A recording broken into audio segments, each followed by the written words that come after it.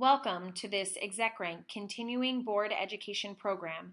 This program is worth 3 credits. This is the Continuing Board Education segment on the board's role in M&A strategy and decision making. This program discusses how the board of directors assist and play a part in M&A activity of a company. Speaking with us today is Ken Smith. Ken has practiced as a strategy consultant for over 25 years, beginning with McKinsey & Company and later with C-Corp Consulting, Canada's leading strategy boutique, where he was a managing partner and chair of the board. His client work and research interests have been focused on M&A and corporate governance. He has published numerous articles on M&A governance and public policy issues, including his article, Losing Ownership Control, in the Harvard Business Review, and an upcoming CPA publication on the board's role on M&A. Much of his work is included in his book, The Art of M&A Strategy with Alexandra Reed Lajoux, a McGraw-Hill publication. Ken has also been active in corporate governance as a director and an advisor to boards. Ken's education and professional qualifications include a PhD in mathematics and an MBA from the University of Toronto. He is an accredited director with both the Institute of Corporate Directors in Canada and the American College of Corporate Directors.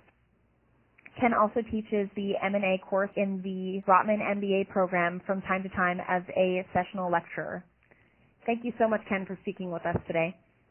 Oh, my pleasure, Rachel. It's an important subject, and I'm glad to have the opportunity to discuss it with you. Perfect. So I will have us get started on our first question here, which is, what are some fundamental M&A concepts that every director should understand? Well, the stakes are often high in M&A, and each step of the process has been the source of some M&A disasters. So effective oversight of M&A, in my view, requires an understanding of the entire process from strategy to implementation. So let me explain. So first, the M&A strategy. There needs to be one. Before any specific deal is considered, directors should understand how M&A will advance the strategy of the company. For example, is M&A required for the strategy to succeed, or is it just an option? What types of companies or combinations will create value? What are the screening criteria? Should the company be a buyer or a seller? These are all questions about the M&A strategy that should be understood before any deal is presented, which brings me to the second stage, the actual deal development, where we're talking about a specific transaction opportunity. And during the deal process, there will be many experts involved in valuation, negotiation, and due diligence, and there can be a tendency to defer to the experts. But directors need to understand the basics of each of these areas of expertise in order to ask the right questions and ultimately to approve the deal or not. They don't have to be an expert. But for example, in the valuation process, there should be a focus on the potential to create value with the deal, not just on the value of the target companies. Directors can look for that in the valuation, and directors need to probe hard on synergy claims to distinguish real potential from wishful thinking, and they have to understand enough about valuation in order to understand whether the synergy claims are being supported appropriately. Due diligence is often too focused on just confirming the numbers.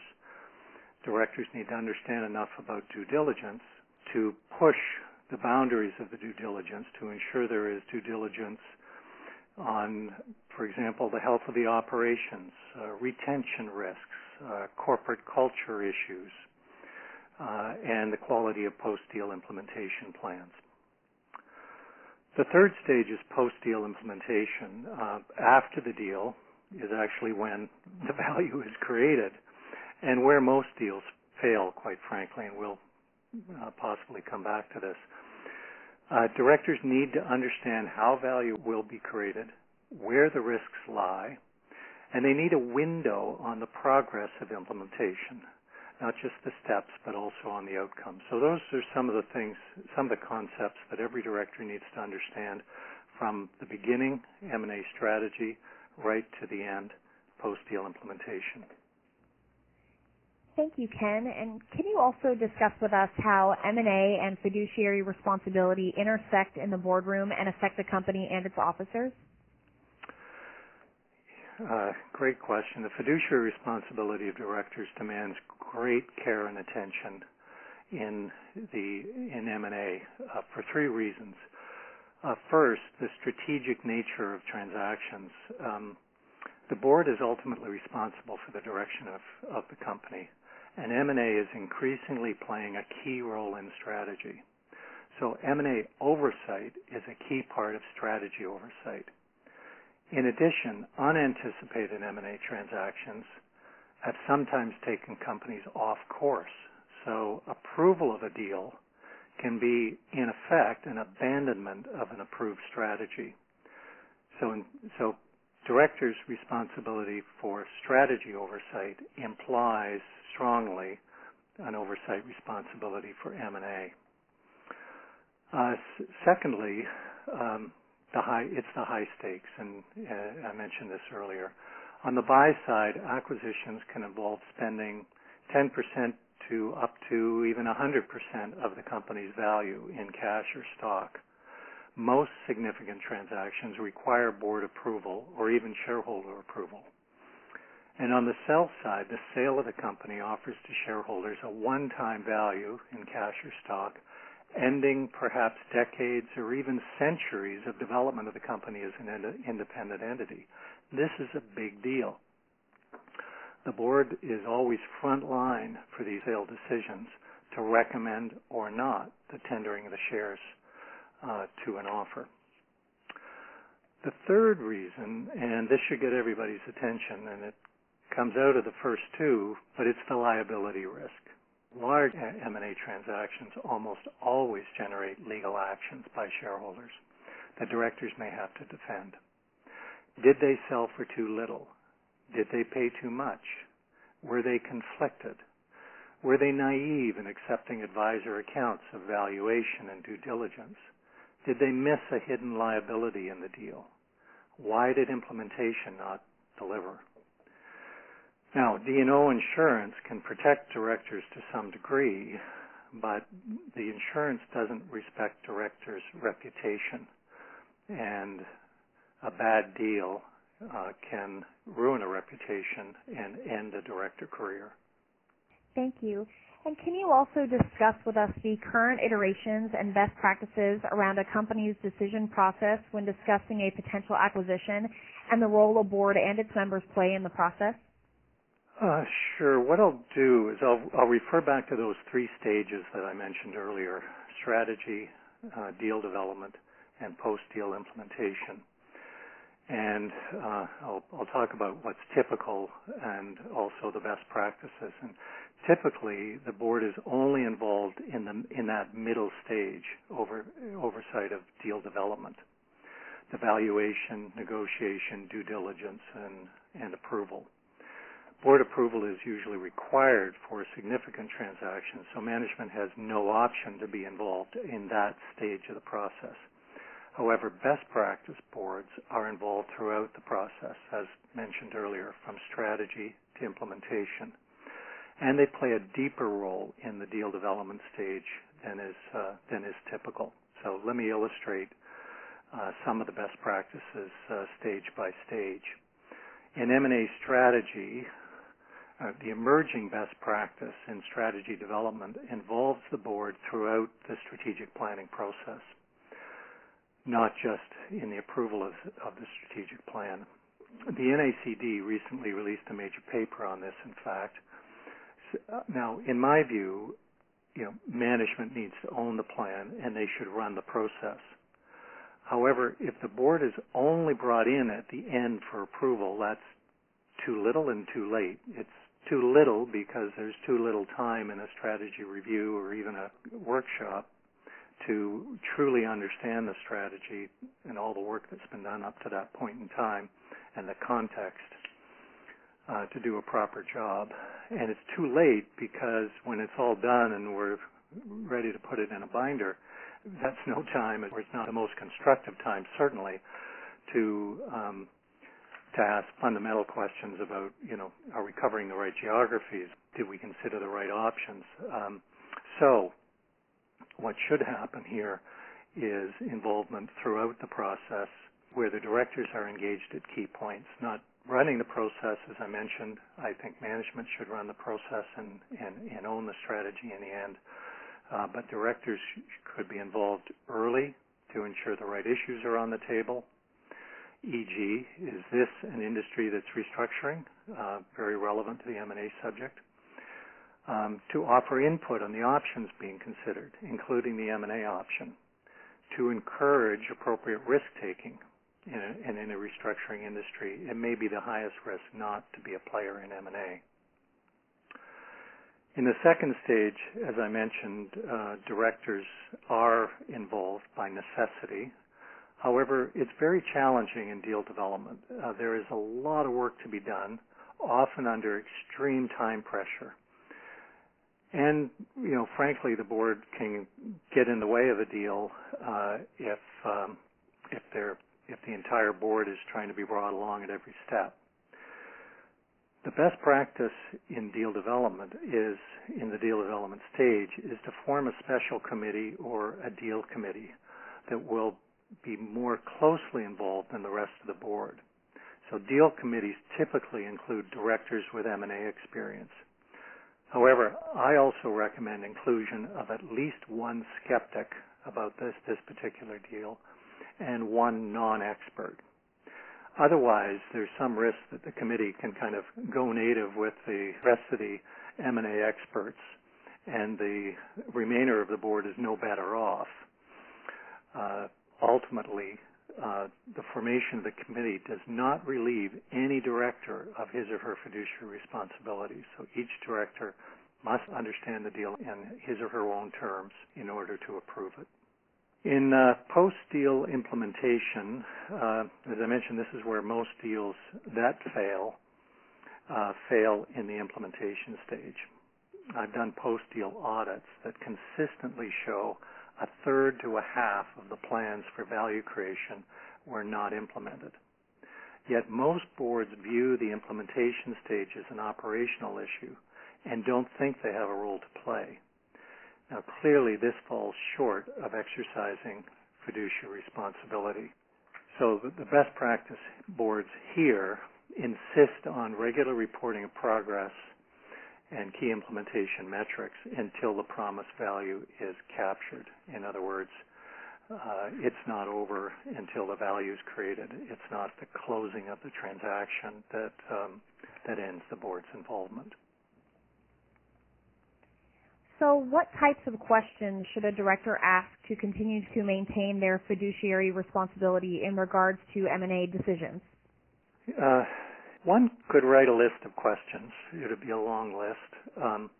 But frankly, I'm not a fan of lists of anything when it comes to good governance, because there's no list that can replace good judgment. And asking a list of questions can be a cop-out in a way to true understanding. So the best questions for directors to ask are whatever the questions are that they need answered in order to understand the deal from their own perspective. What I mean by that is the questions that a CA on the board or a lawyer or a former CEO that knows the industry or a politician or even a school teacher on the board will need to ask will be different. However, their duty is the same.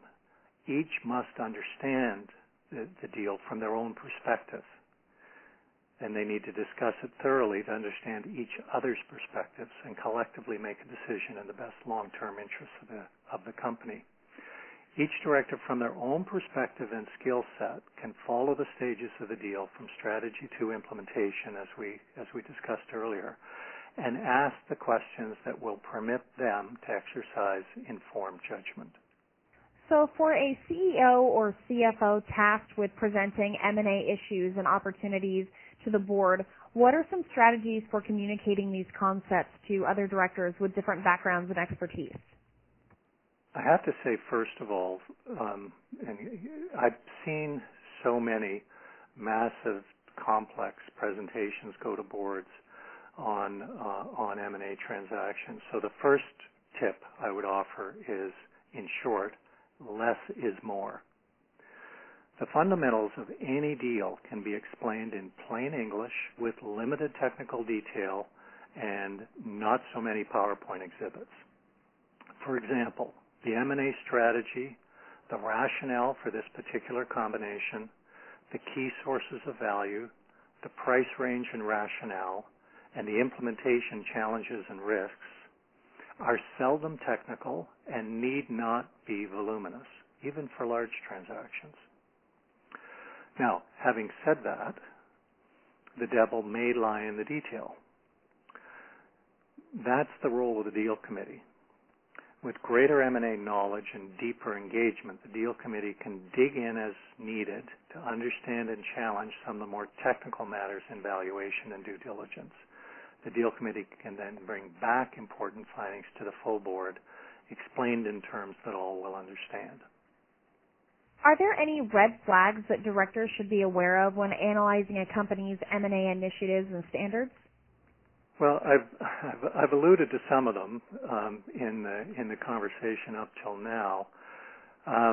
So maybe what I could do now is note kind of by stage a few things that, had they been noticed, would have prevented disasters. So in the M&A strategy stage, the first red flag is the company doesn't have an M&A strategy. Now, this is common, which is surprising considering how much M&A activity is underway, but a lot of companies view the M&A activity as separate from strategy. They shouldn't. It's particularly concerning if you don't see an M&A strategy in an industry that's undergoing significant change. And I don't know of any industries not undergoing significant change, by the way.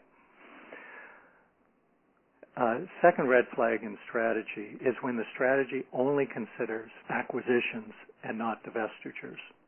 So in this case, there is an M&A strategy, but it's just saying, here's what we're going to buy. Companies that don't consider the sell side often drag along underperforming assets, or they find themselves surprised by a takeover offer that they just hadn't considered that somebody could be buying them.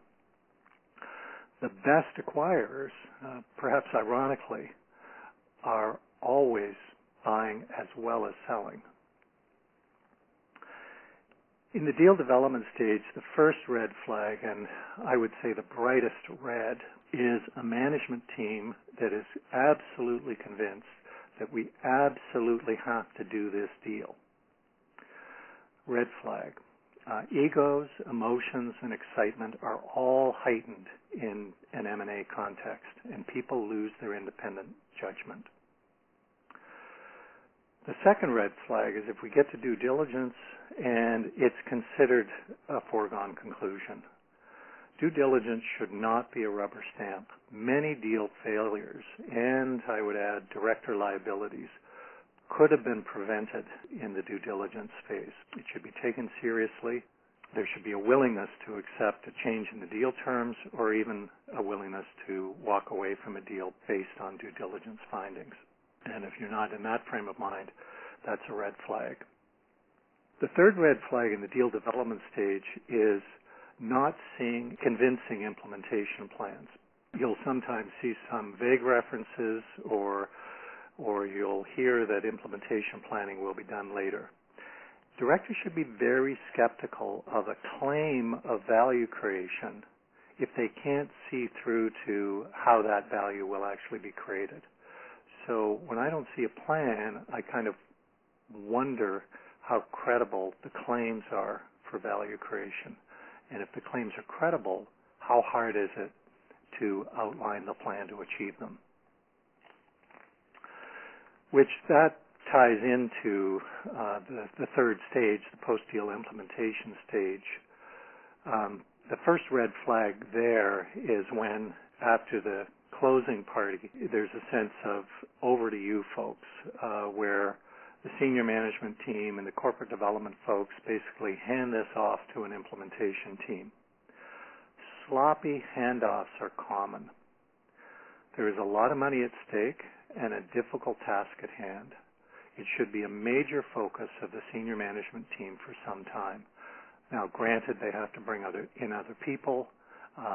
The post-deal implementation can involve a lot of people, but senior management should be on top of it until the implementation is complete. The final red flag I'll mention, and this should be very evident at the board table, is when the board returns to business as usual. After the scurrying around the transaction, at the next board meeting, it's back to the usual agenda. In fact, the deal should be taking time on the board agenda until the promised value is demonstrably achieved. We don't do business as usual until the deal has been fully implemented and the board has visibility on the value. Excellent. And before we wrap up our interview, do you have any closing thoughts that you would like to add? I think it's great that you're bringing this to everyone's attention, Rachel. This is an important responsibility of boards. M&A activity is increasing, and many boards aren't playing the role that they should.